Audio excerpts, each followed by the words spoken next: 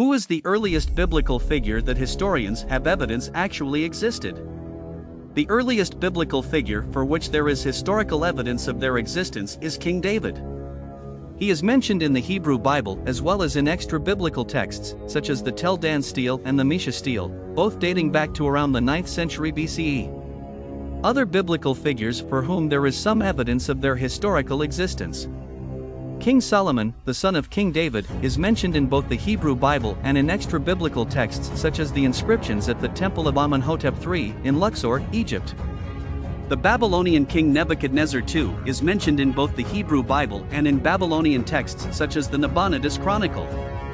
Pontius Pilate, the Roman governor of Judea, is mentioned in the New Testament and in other historical texts such as the works of the historian Flavius Josephus.